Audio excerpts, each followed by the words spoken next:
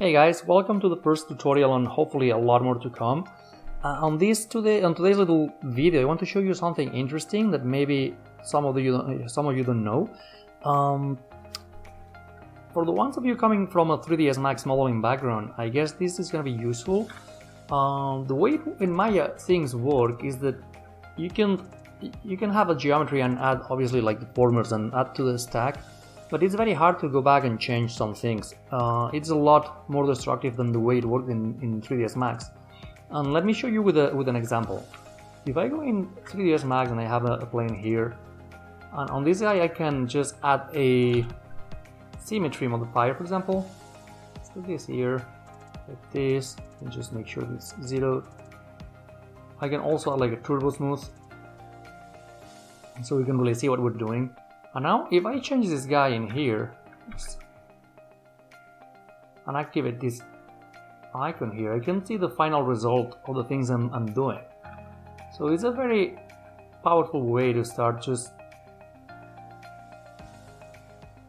doing some interesting modeling.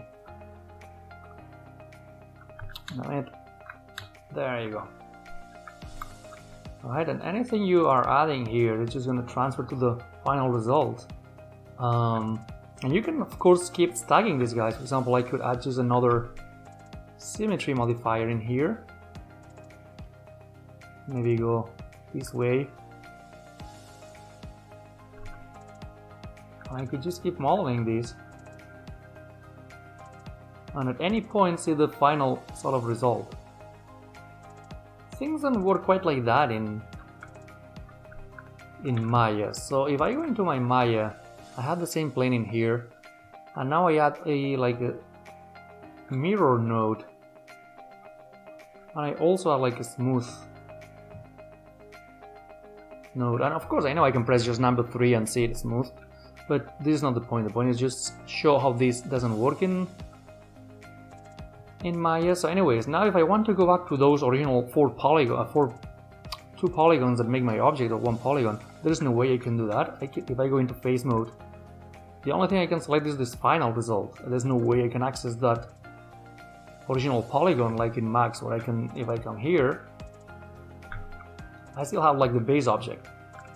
Maya doesn't work that way, but there is a little way of hacking this, I guess. So let's get rid of these 2 guys for now.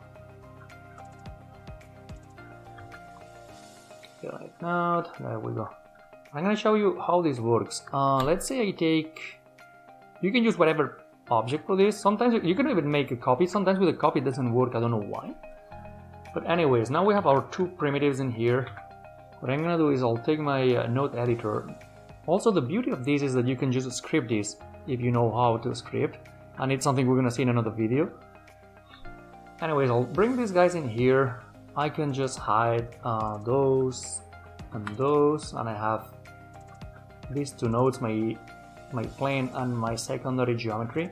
The only thing I need to do is I can take my out mesh from the original object into the in mesh of this plane, of this cube, and there you go. Now whatever I do to this geometry here, it's gonna totally transfer into this other object. But it's not like an instance where that happens both ways. This is just in one way. So the cool thing, let's say I can take this and just maybe move it here for now. So normally whatever you do to this guy here,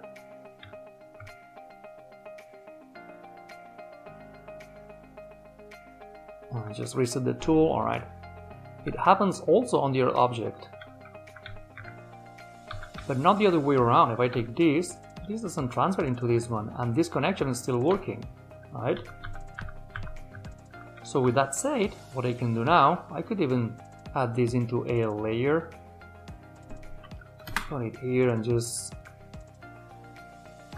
make it not selectable. I can select it in the outliner, and now I could add a mirror node in here. I could also add, I could also add like a smooth deformer, for example.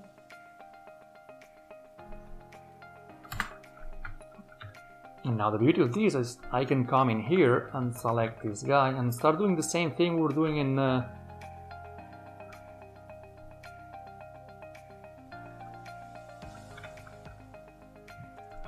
I can even make this sort of transparent and then just keep working with that guy.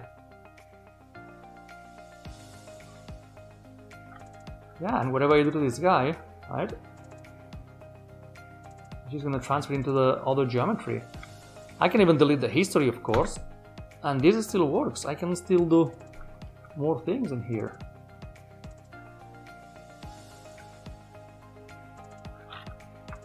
Okay. Because that connection is still connected, so whatever I do to this shape is gonna transfer into this other shape. Another example on why this could be useful, for example, let's say I bring a different object in here.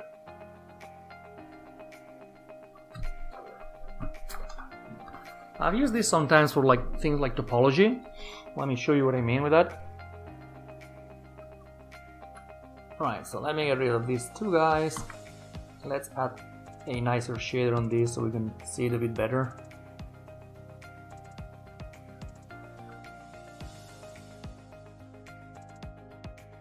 Something like that.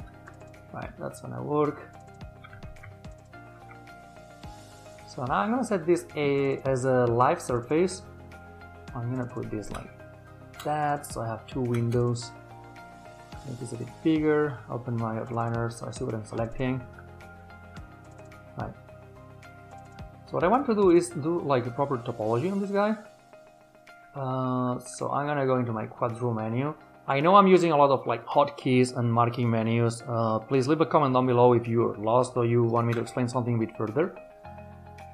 So anyways, very quickly I could start adding like topology in here. Right. And then something I could do is let's do the same thing we did before. I'll add like a cube or whatever, open my node editor. Oops. I'll take these two guys. Let me delete history on this, okay.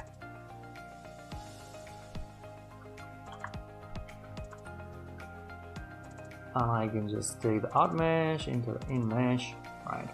So now this cube should be exactly the same. There it is.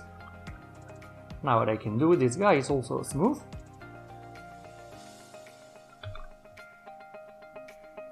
And now what I could do is, let me just take this and this, isolate it in this view, right? No, sorry, these two guys. So now I can change this. But obviously this guy here is just a smooth version of this. It's not really adapting to the scan that we're topologizing, right? So what I can do as well is just take this guy and take my scan, go into deform, wrap, no, shrink wrap, sorry, open this, vertex normals, bidirectional, and that's gonna just trigger rays and do some ray casting, and then we have this projected in here all the time. So now I can just do this, and very quickly I can just start doing this. And you know what, let me add another shader on this guy, the one so we can see it a bit better. Yeah.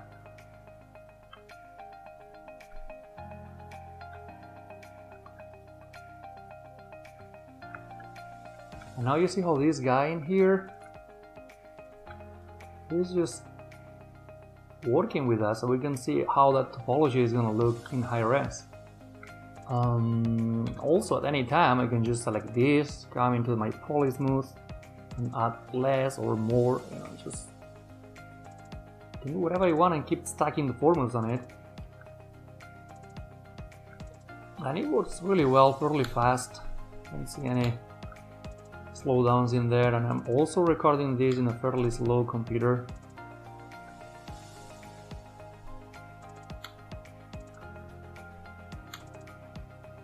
So yeah, what I want you to understand is that this is not only for topology or retopology, it's just for stacking deformers and still use the original control mesh, which is this one here.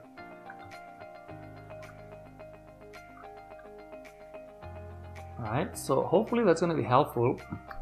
As another last example, I will show you, let me just hide these guys in here and show you how cool it is if you can do some scripting And in this case, I'm gonna show you, let's say I have a like cylinder in here.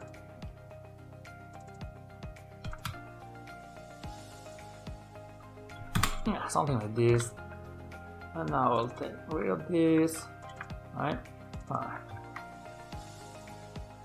So what I can do now, something that is really cool in Max, for example, let me just get rid of this guy. We'll do the same thing. Cylinder.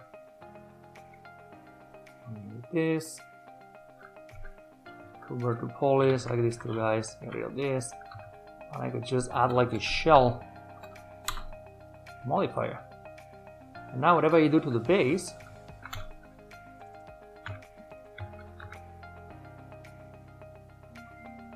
I can still see it in there.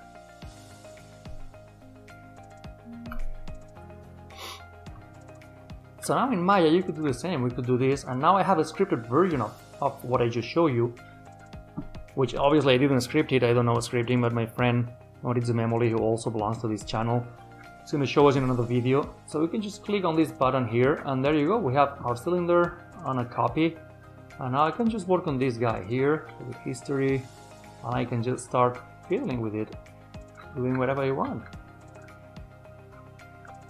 And that still works.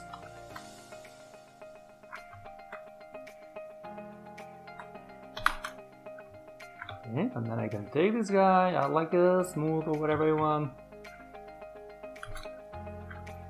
Could even isolate this guy in here. Isolate it in here if I wanted to, make things a bit easier. Oh, let me close my UVs. And there you go, there you have it. We built like a shell modifier very quickly. And the principle is just the same, mesh out into mesh in. And yeah, that's it. I hope you guys enjoyed the video. Please leave a comment down below, and if you like this, please like and subscribe. And yeah, I'll see you around. Goodbye.